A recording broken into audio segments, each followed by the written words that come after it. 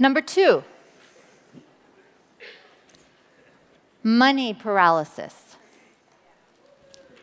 Yeah, who said woohoo? What's that for you? What's money paralysis for you? Negative income. Yeah. We're tying this back into some of the things that we did already this morning, right? The question may be, can I really afford this particular opportunity? I need a virtual assistant. Can I really afford to get help in my business? Where will the money come from? The money already exists.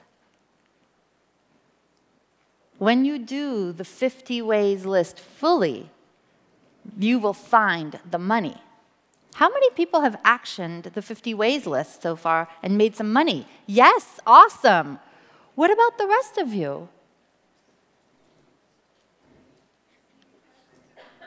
What's that? I'm being so present in the room. You're being present in the room. I invite you to be present in the room and hustling for money at the breaks. No, I'm serious. This is part of, I'm not picking on you, Elena. I'm saying there has to be this no excuses approach to getting what you want in life. Okay? Whether it's money or a relationship or whatever, it's like, where do you put your attention and intention? Yeah, be present in this room. Don't be doing your 50 ways in this room. But we have plenty of time while we're here. And we also have, do it on the plane. Do it when you get home. Carve out a time every single day for 15 minutes. Have an automatic calendar thing from, let's say, 9 to 9:15 that says, action my 50 ways list. Write that down.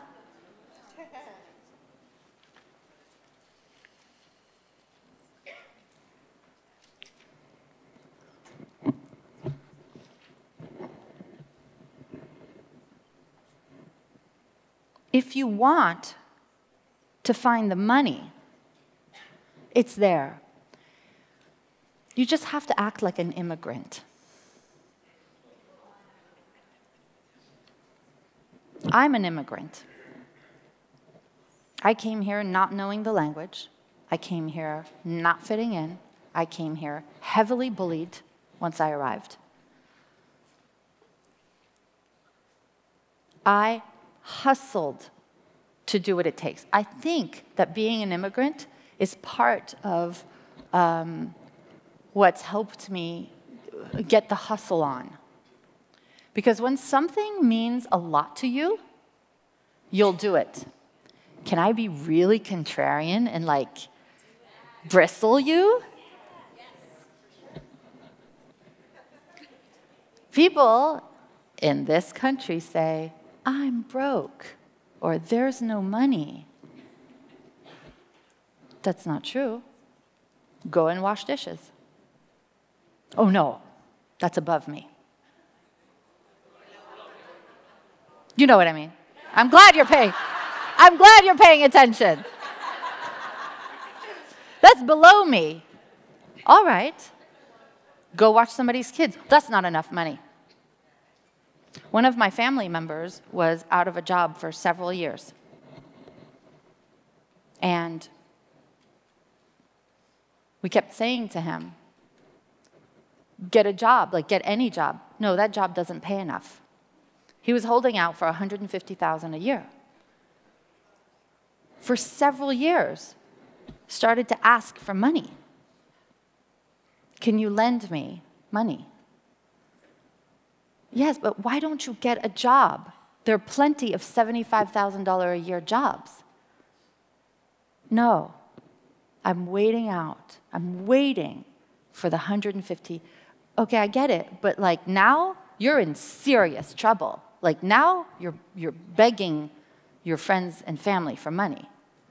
We need to get our hustle on, put our ego to the side, show the universe that we are committed to getting the thing that we say we want. It's reciprocity. Greatness does not go on sale. You have to put in the sweat equity to get the reward.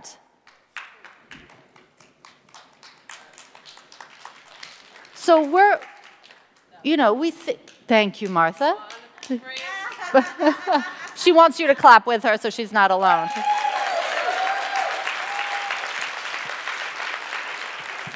Who do we think we are? We're better than, no, immigrants have got it right. And I have huge, huge honor and awe. Because there are some people who were doctors in their country who are now cleaning houses. And look at us. No, my friends, we bold hearts, we hustle. Say it with me. We hustle. We hustle. When I started out, I chose resourcefulness. I hustled and I found the money.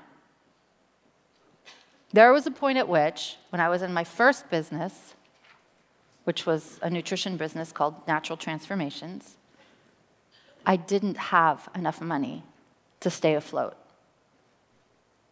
I started doing these, it was called, I still have the emails, Getting Started in the Kitchen cooking classes. $35. Now, for those of you who know my story about the 3 a.m. sweats in my 250 square foot, my 350, I don't even remember now, 300 square foot apartment in New York City. Tiny, tiny kitchen. My dad helped me build a foldable table. So I got plywood and these like foldable feet, whatever you call them. And I put like some tablecloth on it, and I bought a camping grill, a Coleman grill with the butane thing. And I gave cooking classes in my living room. $35 a person, 10 to 12 people, every couple of weeks. That was about $350 times 2, that's $700 a month. That helped me get through and keep going in my business. What could you do on the side, right? To afford something I really wanted, I went to the person who, well, some of you, has anybody gone to IIN in this room? I went to Joshua.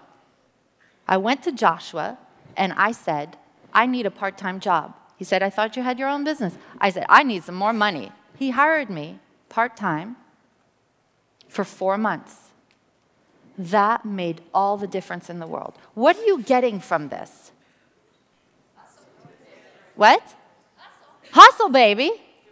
Hustle. Yes, you have a...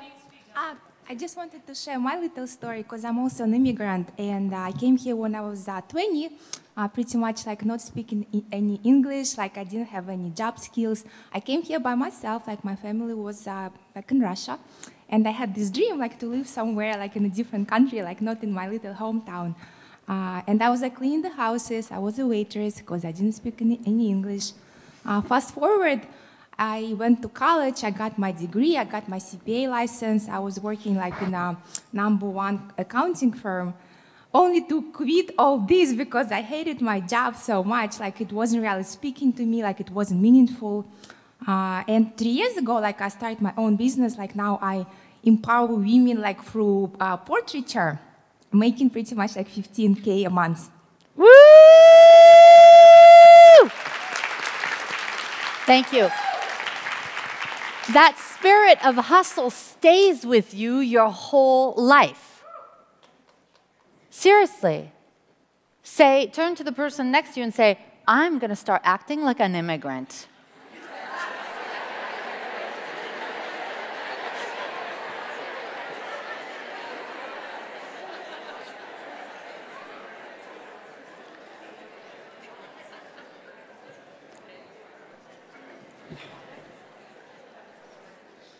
At different points in my business,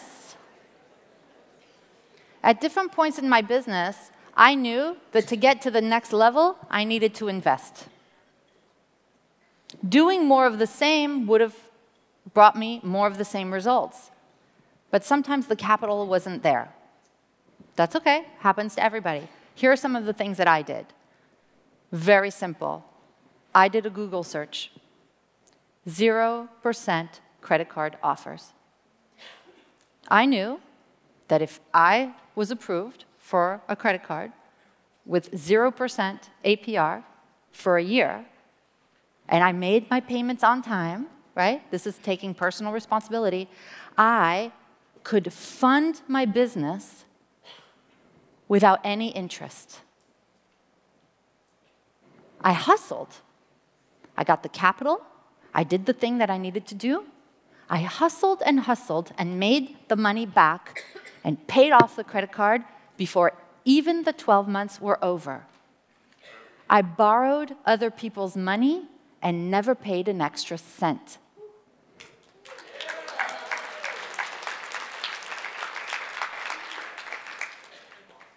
That is awesome. That's resourcefulness. There are places that you can borrow money. There's Fundwise Capital. Have you ever used that, gotten a loan for your business? No? Write it down. I'm not sure.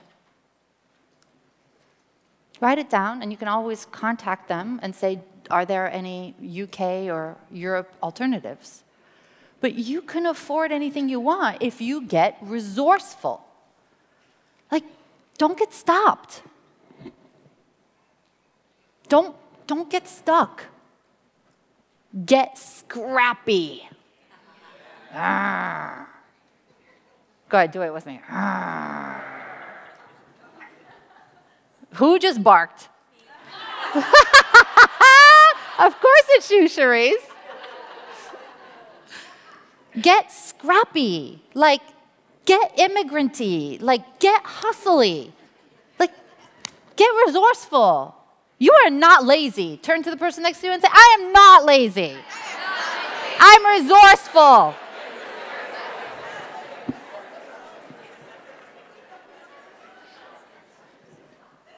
You have things like PayPal credit. Do you know about PayPal credit? Write it down, paypalcredit.com. You want to find money for something? There it is. Then the key is do everything to get the money back quickly. If you're hiring somebody,